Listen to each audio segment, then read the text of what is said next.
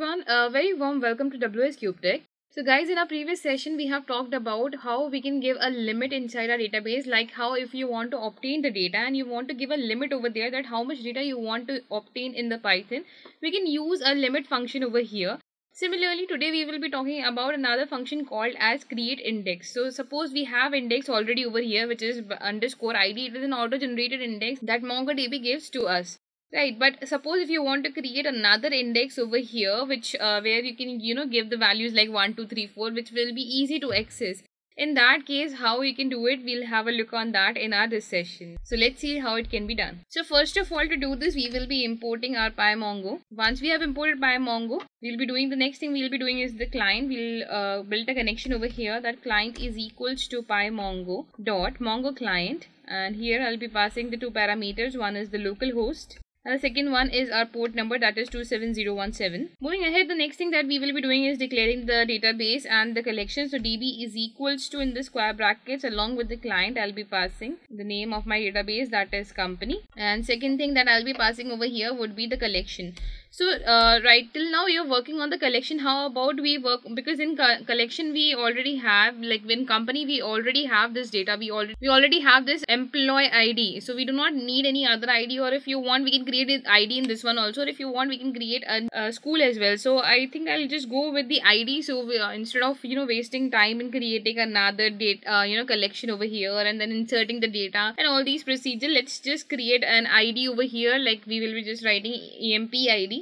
So we'll be having two employee IDs, but we will be just creating this index as a EMP ID over here. Again, we will be working on the collection, that is DB, and the square brackets I'll be passing the name of the collection, that is employee data. Once we are done with this, the next thing we have to do is first of all, let's obtain the list of IDs over here. To obtain the list of ID, we will be writing that I want to obtain the list of index.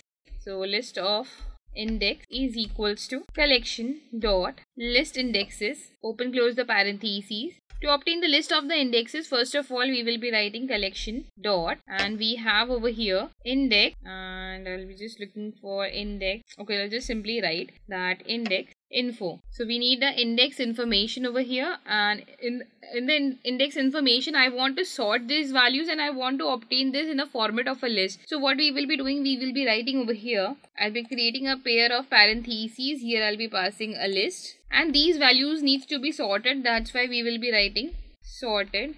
And here I'll just close the pair of parentheses here. Once we are done with this, we'll print it as well. So I'll just print list of index. Let's run and see right now what output we are getting here. As soon as I'll run it, I'll be getting ID. That ID is the only index ID that I have over here. So once we are done with this and we have obtained the list of indexes over here, so we have only one index over here. Now if we want to create an index, we will be writing collection dot create index, and we will be creating an index over here. You can give any name to this index. For example, I'll be giving employee ID, and over here I'll be writing again the list of index 1 is equals to, and I'll be passing the same values over here. So instead of just doing this, let me just write this over here, and as soon as I'll run it, you will now see that I have obtained two indexes over here. A new index have been created over here, that is employee ID underscore 1. The underscore 1 has been auto generated here, and we will be using this new ID as employee ID underscore 1, new index as employee ID underscore 1. Let's go to our Mongo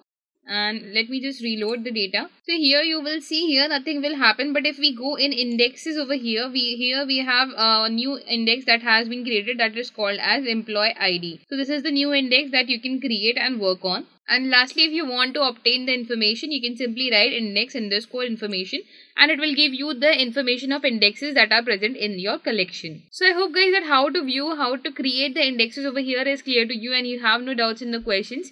In our next session, we will be talking about how to delete these indexes. So stay connected guys, and I'll see you in the next session. Thank you.